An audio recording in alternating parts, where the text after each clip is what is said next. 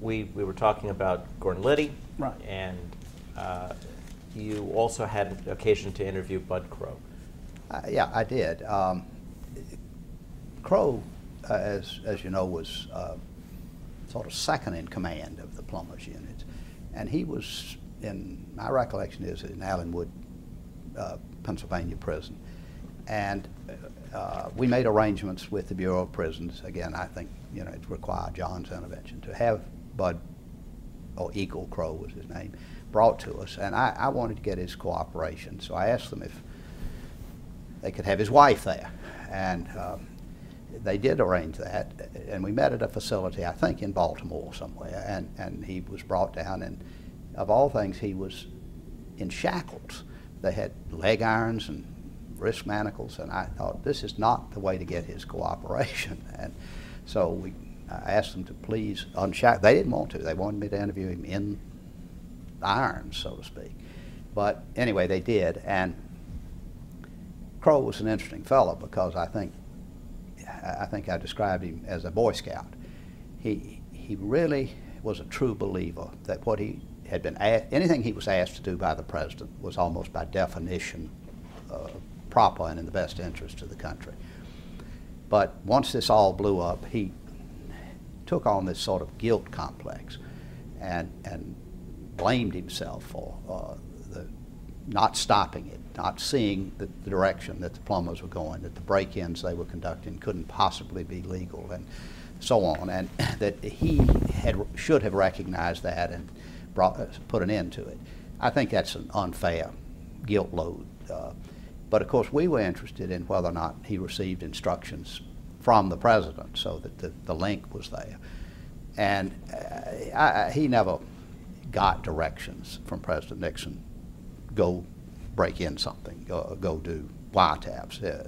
He just didn't get that kind of instruction. I think it was obvious from what he told us that in some of his, and he only had a few conversations with the president, that the president knew at least that wiretapping was going on. I don't know that he knew about the break-ins as such, or when he knew, but Crow, when he finished his sentence, I know that he applied for readmission to the California bar, and several of us on the staff asked John Doe if it was all right for us to write kind of letters of recommendation, because I do think he's a sort of a clean-cut character, and if anybody in the world would never go astray again, would be way on the other side of the line, it's him. But it was an interesting experience. He did get a little time with his wife, and so maybe that gave us some goodwill. How difficult was it for you to determine presidential involvement in the plumbers? Well, some of it was inferential. Some of it you could tell from the tapes, once you heard them, was that because the president commented to Dean and to others on the tapes about activities that the plumbers had been doing, that he knew about it. In some instances, of course, it ran through John Mitchell, that is the plumbers' activities, and in others, collateral figures like Dr. Kissinger, whose signature or initials are on the authorizations, or I say that, there's a set of authorizations from Hoover for these wiretaps, and they recite that Dr. Kissinger called and asked me to do this, and then he puts his sort of had a funny little scribble that was his mark. And obviously Mitchell and Kissinger were at the very highest levels of the Nixon administration. I don't think Dr. Kissinger was interested in the political side of it at all. I mean, that is, the wiretaps degenerated into that. He was interested in what he viewed as national security leaks, and that was the original cover for the wiretaps, but they certainly expanded into something quite different. But it's clear from the tapes and the testimony of others that the president knew about that. And he was receiving reports through Haldeman and others about what the wiretaps were generating.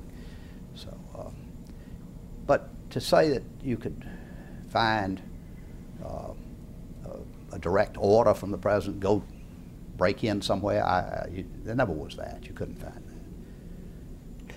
that. You mentioned that Dick Cates had this uncanny ability to predict what the tapes would say. Was that because you and he were developing a theory of presidential responsibility? No, the query was whether or not there was presidential responsibility. But Dick was able to say, from both his skills and experience, that look, if the parties here on tape number 1 are discussing this or doing that, and over here this event occurs, there has to be a connecting set of events, and you could, by, I don't know whether it's inductive or deductive reasoning, you could say necessarily this had to have happened in between, and it did. It turned up on the other tapes that we got later. So that's the process, but it certainly was not with a preconception. But that was our charge, was what was the president's involvement. So we had to make the query is, can it either be found or inferred? How did you come to the conclusion that the Segretti, the Segretti story was a sideshow and was irrelevant? Well, we actually interviewed Segretti, and he was almost a college prankster. I mean, he did things like ordering hundreds of dollars worth of pizzas delivered to the Republican headquarters and charging, to the Democratic headquarters and charging them, so they'd spend money and be confused. It was really silly stuff at the end of the day. We never found anything of consequence, frankly, in his activities. I don't want to say he was a prankster. It was a little more than that, but it just didn't have the gravity and certainly not the presidential level involvement that other things did. Did you interview Charles Colson? We did. Dick Cates and I interviewed Colson twice, I think. May have been 3 times, but and I have to tell you, and I probably, in the public eye, this is a minority view, I guess, we concluded that what Mr. Colson was doing was a kind of a scam. He was a very high-ranking official, of course. He was publicly known to be high in the administration. And he had made an announcement that he had decided to tell all, to unburden his soul, so to speak. And we concluded, but what he told us in the interviews were not matters of consequence. And we concluded that it was deliberate, that by saying I'm going to tell all and I had the ear of the president, and all doesn't amount to much, it infers there wasn't much there. And so we actually recommended at the end of these to the committee that he not be called as a witness, because we didn't think his testimony was going to be truthful, and we thought it was deliberately misleading in the sense that I've described. But the political pressures were terrific. The committee wanted to not only get a full picture, but certainly to be seen to be getting a full picture. And if you don't call the highest ranking official in the administration who has said, I'm going to tell all, and you don't even hear from him, it doesn't look as if you're getting the full picture or even interested in it. It looked like, it was slanted. So he was called as a witness. And I remember Congressman Hungate at a break after Mr. Colson had testified for a morning, or I don't remember, but some period of time, behind the committee chamber there was a break room where you could get coffee and things. And he turned to me and he said, well, you and Cates told us about this. I understand, though, that Mr. Colson says he's found the Lord. He He said, after all that testimony in there under oath that he's given, he better hope the Lord doesn't find him. And I don't think Mr. Colson's testimony to the committee ended up accomplishing what he hoped it would. And I think it was an effort to exonerate the president through this appearance that I've told all, and all is not of an impeachable quality. So, but he did testify, and I don't think the committee believed him. What was it that gave you a sense that he was trying to scam? Gosh, it's a long time, I know. 30 years ago, more than 30 years ago. Partly it's, you observed him, and the pieces didn't fit together. They didn't fit with some of the information that was on tapes. They didn't fit with some of the memos and things that were in the possession of the committee. The story wouldn't hold together under careful cross-examination, which is what a trial lawyer does. And so you had to ask yourself, what is he not telling, and why? And so that was the conclusion we reached from it. Now, I suspect, and I guess he's still alive, I suspect he would adamantly disagree with that. It was always interesting, wasn't it, that he found the money for the break-in. Yep. And the money for, you know, I don't know if it was him alone, but the money for the lawyers for those people. And of course, this is the sort of thing. Dick Cates and I went to interview the lawyer for Bittman? Did you interview Bittman? Yes, we did. Lawyer for Hunt. Right. And he had agreed to plead Hunt guilty to all the charges. And I think he got the maximum sentence. And Dick asked him, said, you know, and I was paid $300,000. And he said, Mr. Bittman, let me see if I get this right. You paid $300,000 to plead your client guilty on all charges and get sentenced to the maximum. He says, what did you do for $300,000? He said, I could have done that for $300. And so, you know, it was pretty clearly a funnel for the money to, as it has turned out after everything else has become known. But Mr. Bittman didn't say it was a funnel. No, he did not. He did not. Tell us about what role, if any, you played in deciding how this information would be made available to the committee. Well, I didn't play any role on that. John Doe's code, if you will, was we're not going to make any statement of something as being a fact unless we can document from sworn testimony or documents that it is a fact. If it is an inference from facts, it's got to be clearly identified as such. And so he's the one who, and I say he may have consulted with Bob Fisk and others, you know, I mean Owen Fisk and Robert Fisk, who is dead now, but about the structure to call the statements of information. And if you look at them, there is just that. There's a statement of what we believed to be a fact. And then underneath it is the source or sources. And either testimony of somebody, document of this, recording of that.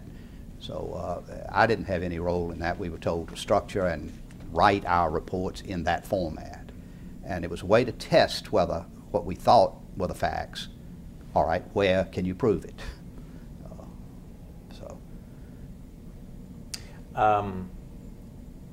How much time did it take you to prepare your volumes? Because your work is covered in at least one volume that I recall. I think it's two, but yeah. but I don't know. I've got that set of those That's great right. books.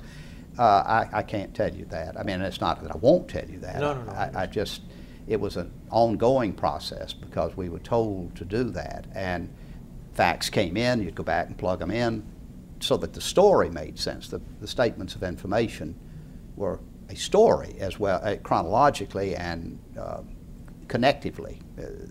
where you put together all the facts about a given thing. And, I mean, for example, the wiretaps. You start with the question of how were the wiretaps authorized? And then who did they wiretap? What did they get when they wiretapped them? How did they collate that? Because only small bits of the wiretap materials went upstream to Haldeman and to the president.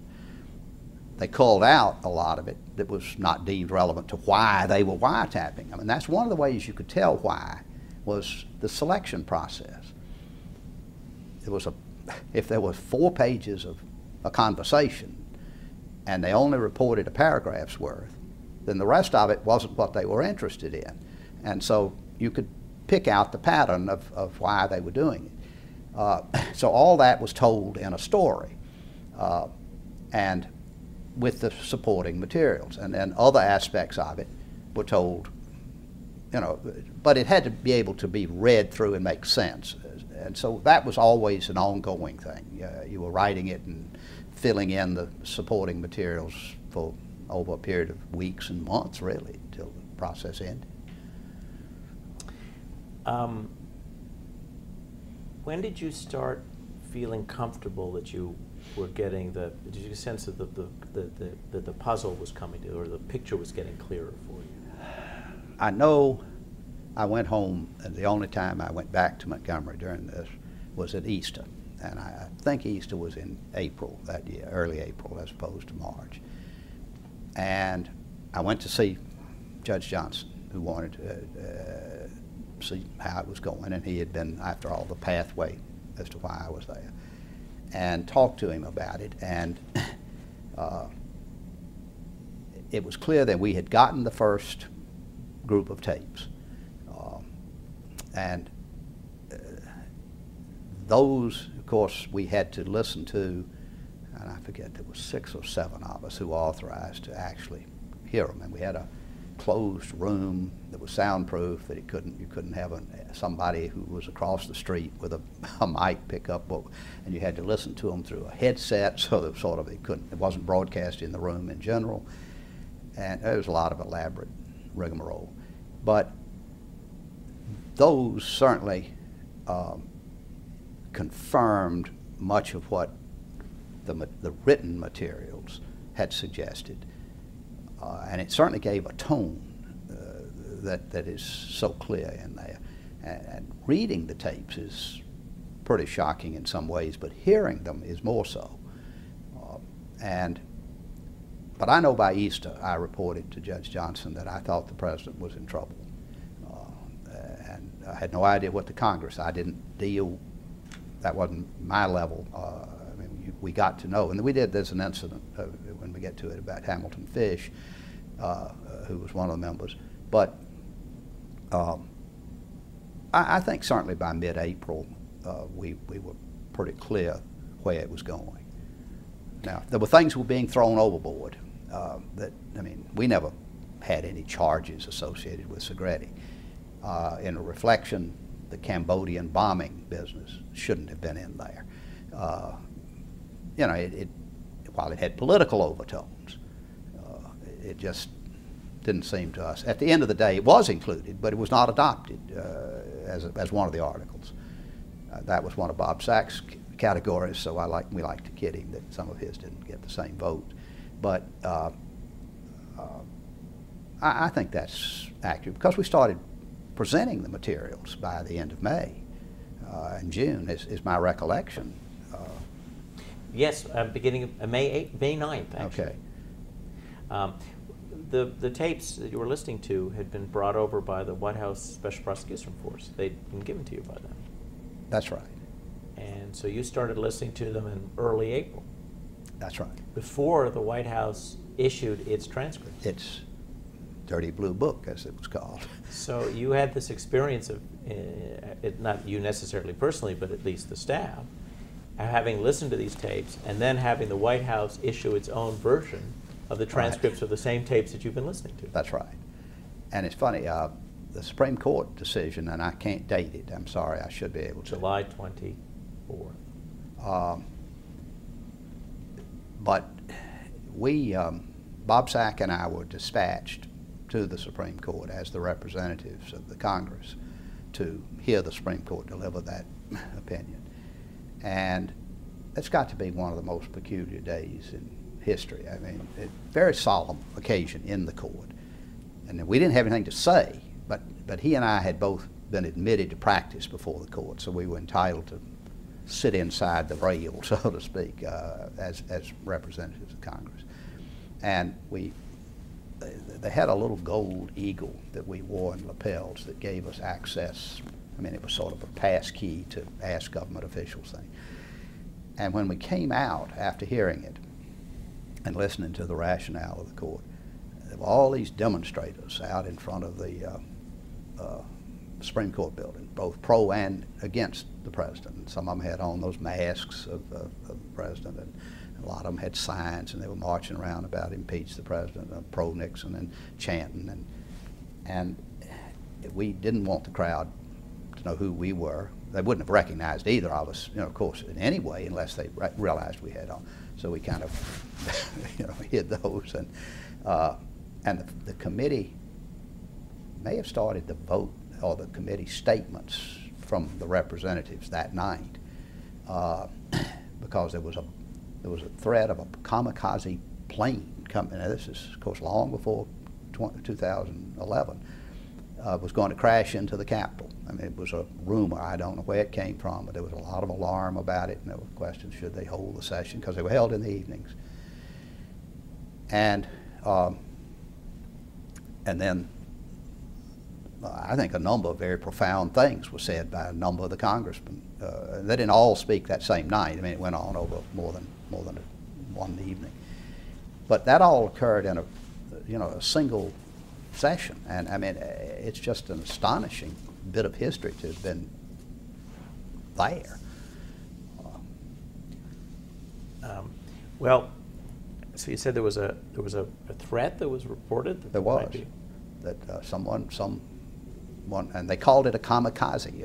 A plane was going to crash into the Capitol, and I don't know anything about the source of the threat, or obviously. There was enough credibility about it. There was a lot of buzz and running around. Question about whether we ought to adjourn the session, that sort of thing. But it didn't turn out to amount to anything. Tell us about the subpoenas. You were going to tell us a story about. Well, the issue of whether you should issue subpoenas. That's right, and a number of the members of the committee, and of course you have to understand the partisan politics that were ongoing. There were some members of the Republican minority who we felt had been put on there for the purpose of being true partisans. I mean, it didn't matter what the facts. They were the president's men on the committee. There were a couple of them. Didn't want subpoenas issued. The subpoena process was cumbersome. If a person disobeyed a congressional subpoena, the enforcement was cumbersome. It wasn't as if there were court proceedings readily available and a judge could snatch them in and cite them for contempt. You had to go through a process of contempt of Congress. So it was an awkward process. And I know it came up in connection with getting the wiretap materials, that is the actual transcripts. Justice Department, FBI did not want to turn them over. They professed to have concerns that they were invasion of privacy of the people who were wiretapped. And we said, well, it's a little late to be thinking about that. Why wasn't the invasion when you did it, as opposed to us getting it? And we said, well, we can subpoena them. They said, well, we'll resist them. It'll take you weeks to sort that out. And so finally, John Doerr asked me to go with him because I was the one who at least knew what we were asking for and the detail. And so we went down and met with an U.S. assistant, I don't know what his title was in the Justice Department, but I think he's now a federal judge, Silberman. And he was a friend of Doerr's. They'd been colleagues. And John said to him, said, you know, this is, you got to consider what this is. We're not the criminal courts. This is a solemn constitutional proceeding, and we need this. And they didn't want to do it, and finally I remember John saying, said, well, you know, if you read the Constitution, articles of impeachment can be brought against any federal official, any person holding public office. And he says, Representative Drinan, who was one of the leading Democrat firebrands on the committee, said he's got impeachment resolutions made out in blank, and said, you're liable to be the next one if you won't cooperate. And so they ruminated and decided to give them to us on the condition that we obscure the names. And so I was given that task, and I have to say it didn't. My code writing, it was not very skillful. I gave them letter designations and, you know, that sort of thing. And I think the press figured it out pretty quick who was who. But we did get them, and we were able to draw conclusions, as I said, about why were they doing this. And the materials they reported upstream to Alderman gave us a clue, and what was omitted. And, you know, there were a lot of stuff on there about people's private conduct and things that nobody was very interested in, except sometimes it was used for political leverage, obviously. In the political matters memoranda, you can see evidence of that. But anyway, we didn't subpoena them. They turned them over under this arrangement, but it was done under sort of coercion. So you concluded, therefore, that although they may have been begun for national security reasons, ultimately the wiretaps were used for political reasons. We did. It was fairly evident that that's what it became. Tell us about the camaraderie on the staff. Because you're working so hard, you're under such pressure, and you're all supposed to be tight-lipped. How did you blow off steam? Well, you know, that's interesting. The tight-lipped is fascinating, because I think it's the only major investigation in congressional history from which there were no leaks. Doyle had told us at the outset that he did not want any, that we had a duty. Our client was the Congress. Lawyers don't discuss clients' business, and we didn't. And nobody, although we got calls, several of us got calls. I got one from somebody on Jack Anderson's staff, and we immediately referred it to our security officer, and didn't respond to them. But all of the lawyers were young or youngish. I mean, Bert, Jenna, and John Doyle was senior, obviously, and Bernie Nussbaum was maybe 3 years older than Bob, and Evan's actually a year or two younger than I am. And then many of the staff people, like Hillary, were younger still. But everybody it was an amazing group. They were clever people, they were bright people, they were dedicated people. But they also had, Bob particularly, had a wonderful sense of humor, and kept everybody kind of, you know, together, because it did get long.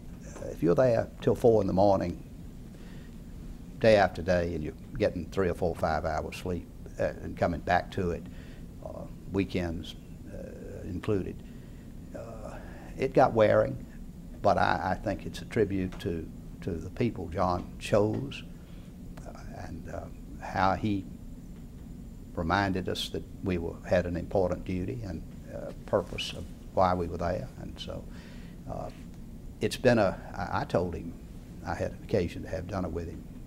He actually came to Montgomery on some business a few months ago. And I said, you know, among other things that you did, and I think he's a great man, I think he did great things, I said, you forged a network of friends that exists to this day, where we all regard each other, you know, as special lifetime friends. And that's a tribute to him and his leadership. But we had funny things. We had a quasi Easter Day, Easter weekend, because I went home for 2 days that weekend, but observance but it is interesting about camaraderie. At the very end, when the president announced his resignation, and we realized that part, at least, was over, and although we were going to stay to put it all into some meaningful form, and some of us had thought we were going to stay for the Senate trial. We wouldn't, I mean, I wouldn't have been, I wasn't senior enough to be lead any kind of counsel, but we'd have assisted. We went around to a number of little places there up behind the Capitol where, beer joints and things. And I remember there were a group of people that I would have described as hippies, just long hair and beads and things, and they were whooping it up. We got him, we got him. And all of us were kind of saddened about that and thought, that's not the right reaction. However you view it, it's a tragedy. And this outcome, it may have been necessary and it may have been appropriate in the constitutional system, but it's still a tragedy, and it's not the we got him business. That's wrong. And we didn't stay very long.